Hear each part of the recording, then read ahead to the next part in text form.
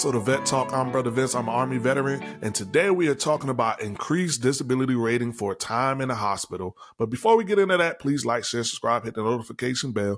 You can find more content for Vet Talk here on YouTube, LinkedIn, Instagram, Twitter, and Reddit for more content. And if you're a veteran, would love to share your story resource for veterans and non-veterans. If you would love to share your resource for veterans, please feel free to contact me ASAP so we can schedule a meeting.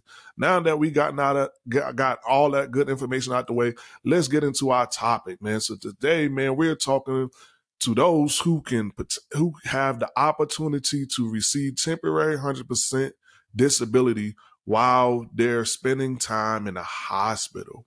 I know most veterans don't know nothing about this because I didn't know nothing about this, but because I know something about it now, we're going to go over this so that, man, you, the veteran out there, can get help, and family members, you can apply and help your veteran get the benefits that he or she need. So look at the screen and let's get into this topic. So it says increased disability rating for time in a hospital. During your spent time in a VA hospital or a VA approved hospital for a disability related to your military service, called a service-connected disability.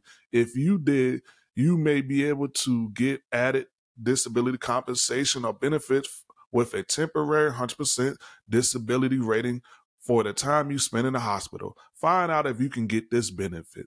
So you ask the question, Brother Vince, am I eligible for this VA benefit? You may be eligible if you meet one of these requirements. One of these may be true. You spent more than 21 days in the hospital or other approved hospitals for a service-connected, or you were under hospital observation for more than 21 days at our expense for a service-connected disability. Who's covered?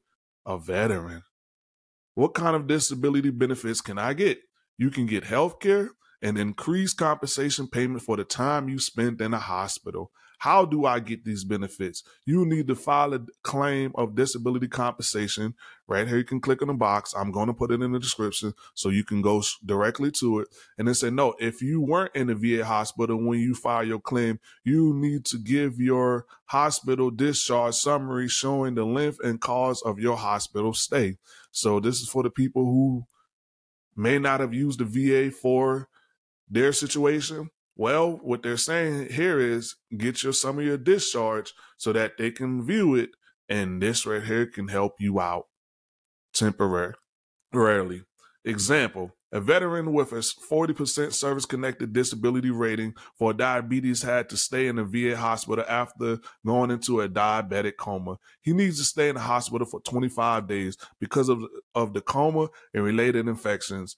We raised his rating to 100% during his hospital stay. After getting off of the hospital, his disability rating went back to 40%. So again, this right here I think is beneficial for you veterans because, say for instance, you're at 40% and you're in a hospital and your 40% was basically something that was attached to your job, and now you're in a situation where now you're not able to work. You don't have workers comp and all these different things going on in your life, but yet you're in the hospital so that your family can get taken care of during the time that you're in the hospital. This benefit will be beneficial to you.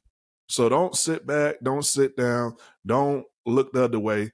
Stop, like, share, subscribe, put a comment in the description.